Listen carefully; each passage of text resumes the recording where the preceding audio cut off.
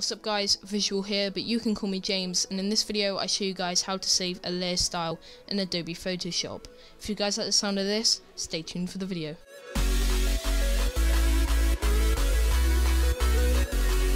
So the first step in order to save a layer style is to create the layer style you would like to save. I have used this one here, and I believe this is in my layer styles pack. I will leave a link to my layer styles pack in the description below as well. Anyways, once you guys have created the layer style you would like to save, you can then head over to the blending options page. To do this, all you have to do is double click on the text or go and right click it and then go to blending options. Once this is done, this will open up a separate window where you can then edit the text. However, we're mainly focusing on saving it.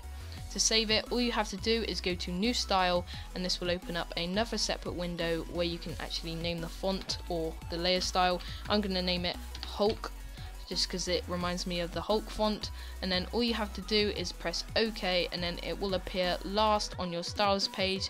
So say you wanted to go and you had another text and you wanted to change this to the layer style you have just done, all you have to do is double click it, go to styles, and then scroll down to the style you have recently saved.